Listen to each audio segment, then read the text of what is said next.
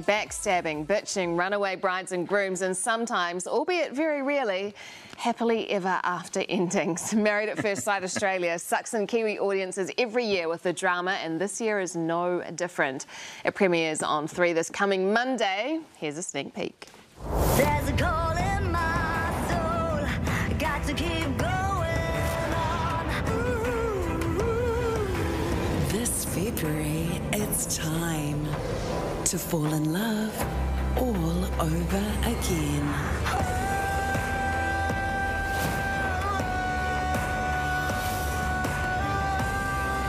Married at First Sight Australia starts Monday, February 5 on 3 Now and 3. Relationship expert John Aiken joins us to tell us what we can expect this year from the show. Good morning, John. Good Thanks morning, for being you with two. us. Oh, I'm so excited to be here. Season 11, if you can believe it. Season 11? Yeah. I mean, when we set out, 2014 is when it started, and no one really thought that it would explode. And now 11 years on, here we are. It's a huge show. It goes into 120 countries around the world, and I'm kind of at the pointy end of it. It's amazing. Wow. Now, I have seen little clips, and, you know, every season they say it's the most explosive, there's so much drama, but actually this season does look pretty unique. Yeah. I mean, I think this year we've got probably one of our most diverse casts. We have a same-sex couple. We have our oldest ever participant, Richard, at 62.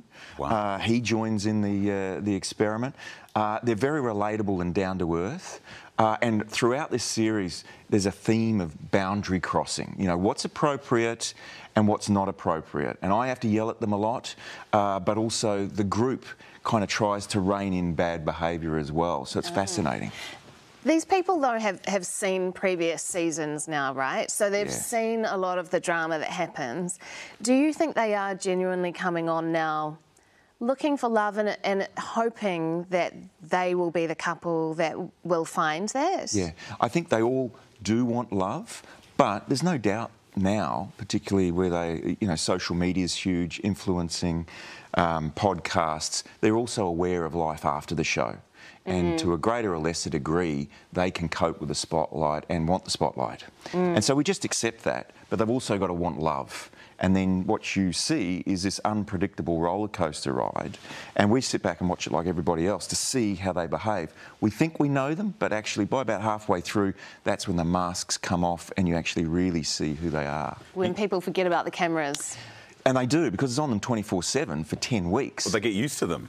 Oh, they totally forget about them. And it's fascinating because you're seeing why they're single very quickly, because they're doing things poorly in relationships. And the question is, are they going to pivot and do it better as the experiment goes along? And a lot of them can't do it. You said this season was going to be, the people in it are relatable and down to earth. Yes. The ones that I've seen in the previous seasons have not been like that at all. That's right. So is it going to be, is everyone very sensible this season? No, I wouldn't call them sensible, Lloyd. I think I would... Just relatable. Yeah. Human is what I'd like to say. They make the same mistakes that we do in relationships. Some are a little bit more poor with their choices than others.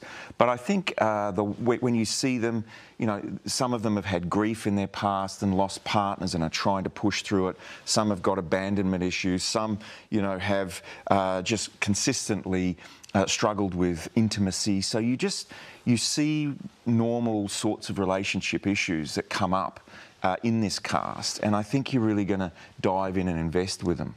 It's very exciting because you are working on the New Zealand series too. Yes. Tell us about that, or what you can say about it. Yeah, I'm absolutely delighted to be a part of it, because I've had 11 years on the Australian version, so you get a lot of insights and understandings about how it all works. And then this year, TV3 and Warner Brothers wanted to reboot and relaunch MAFS New Zealand, and they reached out, and you know, I was very keen to get on board. So we've got a wonderful cast. It's in production, and you know, I've lived in New Zealand, so I feel like I know, and married a Kiwi, so I kind of know the New Zealand culture and the people and the relationship dynamics. So I'm very excited to be a part of it. Are we different lovers? Well, we can all be complicated at times in the bedroom, Lloyd. Is that what you meant? No, no. Are we different wannabe lovers? No. Oh, right. Love at first sight. Look, I think we all, I mean, there are relationship issues that are, universal. And the New Zealand participants are very similar to the Aussie participants. They are people that I think you're going to fall in love with. We went all around New Zealand to get a really good, diverse cast, which we have. But I noticed that when I was with them, what they talked about is what we hear in different series in Australia as well. And I have to go hard at them for poor behaviour and hold them accountable, and the commitment ceremonies get fiery. It's great. Do you think that in terms of pairing people, that what people say, that opposites attract, do you think that that is true? Or in your experience over the series, what couples have worked better? Ones where you put two people who are quite alike together, or people who are quite different? Yeah, I think you're looking at same values and core beliefs. That's very important that you match on that front. Whether you like the Wallabies or the All Blacks doesn't really matter, but at core levels... Are you speaking about your own relationship? That's right, that's right. I'm a long-suffering Wallabies supporter, and my wife just loves it when the Bledisloe Cup comes around. And so one of the issues, you've got to be sure that your relationship expectations are the same. So when we're matching, those very core issues are going to be the same. But outside of that, there's plenty of differences at surface levels. But what we don't know is what's going to really happen when we press play in the experiment. Because, for instance, people say, we're ready for the experiment, we want commitment. You put them in there and they go, well, actually, I'm not ready for commitment. So it's very surprising what happens. We think we know them, but ultimately you're going to see the true selves come out in the experiment. Does your wife watch the show? Loves it. She brings the girlfriends around. The champagne comes out. They yell and scream at the TV. They ask me some awkward questions. And do they ever say, "Oh, I think you were too tough on that person," or "I would have handled that differently"? No, I don't. You're the expert. Well, so no, they do say, "Why in the world did you match these two? What a disaster!"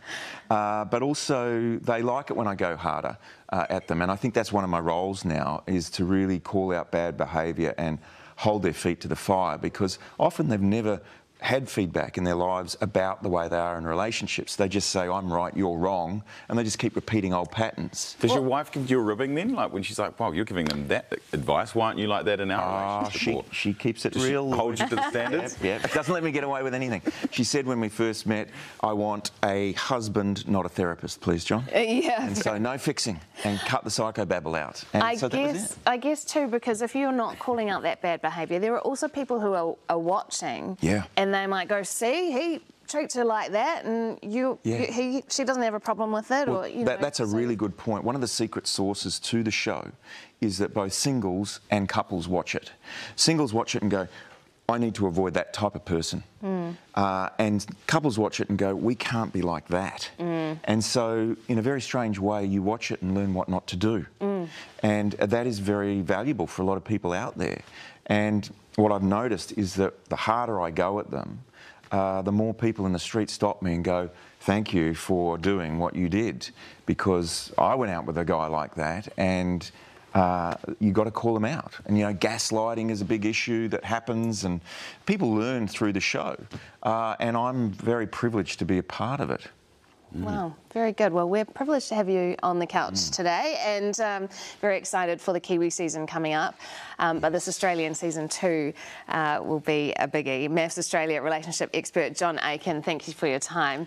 That is going to be on 3 this coming Monday, so don't forget about that. I know you're married, but would you ever go on a show like that? No, absolutely not. When you were single? No? No, absolutely not. No. It's pretty full on. Lloyd wants to go. Yeah, actually. I'm getting that. Yeah. Well, look, you can get my email off the boss. Nothing else has worked. Well, stay tuned on that one, Lloyd. Follow that up.